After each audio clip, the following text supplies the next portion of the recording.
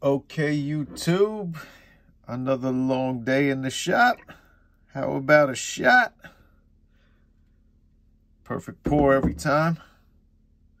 Today I have something quick, but very important, and that's the difference between the premium guards and the stock guards that come with the BaByliss Pro Trimmer FX once you get it. So I'm going to get into that real quick and let you know the difference and why you should definitely have the premium ones. So, cheers.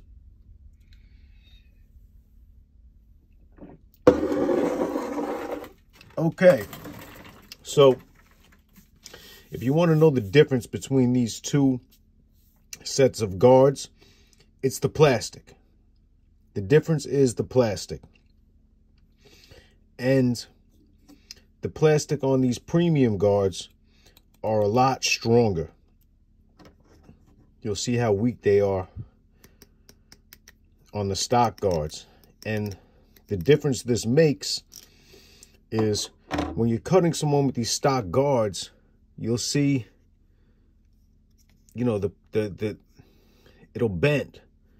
And the bigger the clip is, they're going to bend more and more. And you see that? You see the split right there? That's going to cause the hair to be cut unevenly, and there's going to be different like rows in the guy's head, or it'll look like lines. And when you're going over with this one, you see it's a lot harder. This plastic is a lot stronger. A lot stronger. So when you're going over people's heads, that's where you're going to see the difference the most, because it's going to cut more evenly. It's almost like as if you're cutting with a metal clip. And when you go down the scale, the smaller the clip gets, it makes a difference too. Because you see this little half clip right here? Even these teeth are pretty strong compared to these. And the difference is when you're cutting with a little clip like this and you have it on the side of someone's head, you see how it presses in? And these will bend forward, they'll bend. See how easy these bend, especially in the middle? And what happens when you have this loose, this is gonna grab hair and catch it in between the clip and the blade, and then you start pulling hair out of the guy's head. A lot less likely to happen when the plastic isn't bending. And now that I have the clip, the guard on the actual clipper, this has a metal fastener, which, if you ask me, this is, you know, these come off kind of easy. That's the only downside of those. Believe it or not, these plastic guards, they stay latched on a little bit better.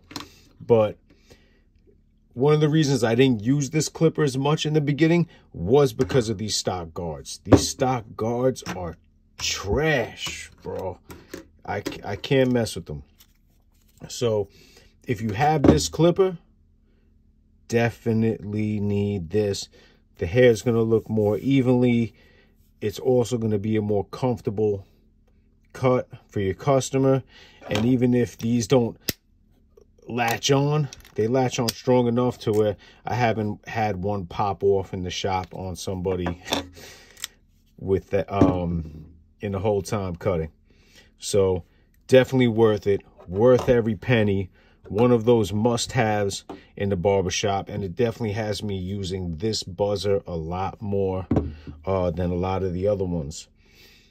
So until next time, I felt like this was very important because it was a big change for me with this clipper. And even when Wall did it, Wall was the first one I saw that made those plastic premium guards, but it really helped out.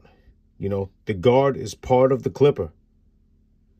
You can make the best clipper in the world, but if your guard sucks, it's going to reflect on the clipper. So that's all for tonight. Until then, peace.